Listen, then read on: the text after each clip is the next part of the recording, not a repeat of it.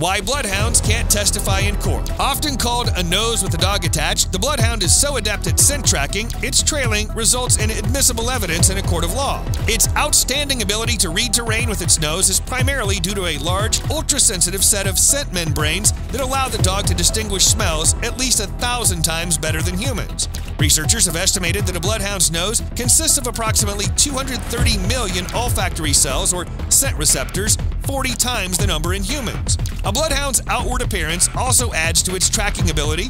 Loose, wrinkled skin around the face helps trap scent particles, and long, drooping ears that drag on the ground collect odors and sweep them into the nostril area.